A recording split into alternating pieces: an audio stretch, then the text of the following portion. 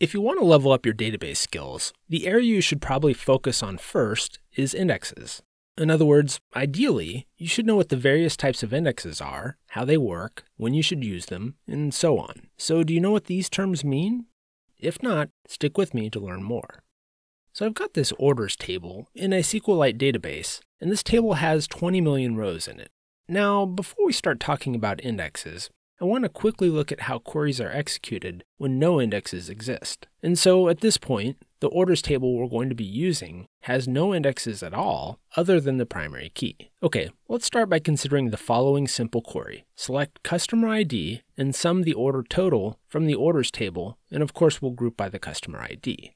So how does the database execute this query? Well, the database is going to have to scan every single row in the table. So what does a table scan look like under the hood? Well, SQLite will figure out which database pages contain rows from the orders table, and those pages will get pulled off disk, and the customer ID and the order total will get pulled out of the page and used to satisfy the query. And this process of fetching a page and pulling the needed values out of the page repeats over and over until all the order data is retrieved.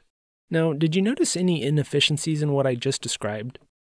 The inefficiency I'm referring to is subtle, so I'll give you a hint. It has to do with input-output, or I/O. So do you see what I'm referring to? Well, the problem with this query is that we have to pull the entire page from disk, and of course pages are row-oriented in SQLite, which means database pages contain all the columns in the row or rows that are stored in the page. So to execute this query, we end up having to perform I/O to fetch a lot of data that we aren't really interested in. So can we improve this query somehow? Well, yeah, we can, and the solution isn't obvious. But before we try and improve the query, let's measure how long it takes to execute this query without any optimizations applied. So I'll run this query, then I'll fast forward the video so we don't have to wait. And as you can see, it took about 8 seconds to complete this query. Okay, so what can we do to improve this query? Well, the thing you do to improve most queries is to add one or more indexes. So we could add an index here, but would it help? Well, let's see. So I'll add an index on the customer ID. So to do this, I'll create an index named orders customer ID IDX on the order table's customer ID column. Okay, now we'll run the query again, and I'll speed up the video, and okay.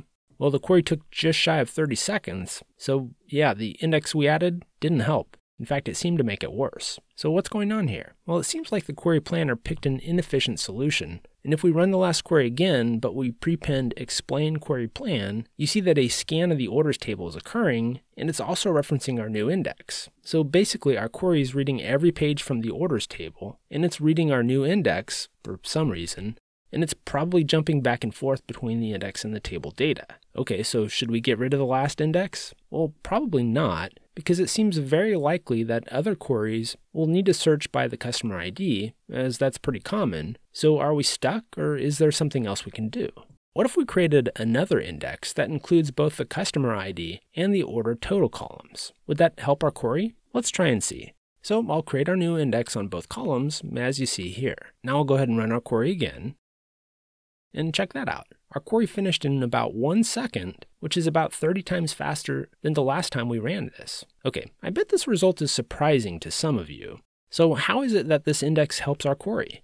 Well, it helps because this index can now be used as the source of data for our query. In other words, our index contains all the data needed to calculate the result, and so we don't need to scan the orders table anymore. We can just scan the index to calculate the result. So why is it more efficient to scan the index instead of the table? Because when we're pulling the pages for the index, we're getting just the data we need. We're not having to pull all the unnecessary data, as happens when you're doing a table scan like we saw earlier. So there's a lot less I/O that needs to happen to calculate the result. There's a name for this kind of an index. It's called a covering index. So is adding this index a good idea? Well, that's a judgment call, and here are the things you need to consider when making this decision. First of all, is this a query that is frequently used? If you do use this query regularly, then adding this index might be the right choice, but there are trade-offs that you need to keep in mind. For example, having this index takes disk space, and we can see how much disk space is used by using the SQLite 3 analyzer, which is installed by default with the SQLite command line interface. And as you can see here, this new index consumes about 12.5% of the total disk space, which is about 373 megabytes. Now, if we've got plenty of disk space, then having this index could be totally fine, but disk space isn't the only concern. The other relevant concern is that the more indexes we have, the worse the performance of mutations. In other words, inserts, updates, and deletes can take longer to complete because the indexes need to be updated on every mutation. So should we keep this index? Well, again, it's a judgment call, but the more important thing for you to know is that covering indexes can result in greatly improved queries, and it's a tool you should have in your tool belt. You know, a common query that happens against this orders table is to query for an order by its purchase order ID. So for example, here's a fairly common query for an order by the purchase order number. Now, as you can see, this query is pretty slow, and if we prefix the query with explain query plan, we see it's slow because it's doing a full table scan of the orders table. In other words, it has to look at all 20 million rows to determine the result. So let's go ahead and add an index on the order table's purchase order column. And if we run the query again, it completes almost instantly, which is great, but I want to point out something about the purchase order column. If you look at a few records, you'll notice that the purchase order column is null for a lot of rows. So do you see any potential problems with the purchase order index we created, considering the fact that there seems to be quite a few null values in this column? Well, the problem is that the null values are included in the index, but users don't routinely search for null purchase order values. Usually they search for a specific purchase order number. So what does this mean? Well, it means that our index is using space to store null values, which is wasteful because users don't search for null purchase orders. So is there any way to save the wasted disk space that's consumed by null values? Yep, there is. We can change our index to be what's called a partial index. But before we fix our index, let's look at the current size of the index, which includes the null values, and as you can see here, the index consumes about 7.7% of the disk space, which is about 249 megabytes in size. Okay, so how do we fix this index? Well, let me show you. First, I'll drop the purchase order index, then I'll create a new index, just like we did a moment ago, but I'll add a where clause, which specifies that the index should be created only when the purchase order is not null. Now I'll run our purchase order query again, and as you can see, it executes just as fast as before. So let's take a look at how much disk space our new purchase order index takes. And as you can see here, it's down to about 4.1% or 133 megabytes in size. So we were able to nearly half the amount of space used by our purchase order index without any compromise in performance. Nice.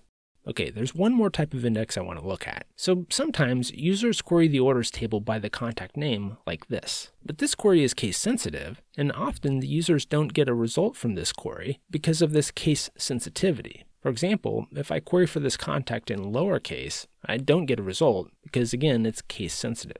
I'd like to make this query a bit more friendly and forgiving. In other words, I'd like this query to work in a non-case sensitive way. So do you have any thoughts on how we can accomplish this? Well, what if we did this? We query for the order where the lowercase version of the contact column matches our lowercase name. So this works, but it's not a very efficient query. Do you see why?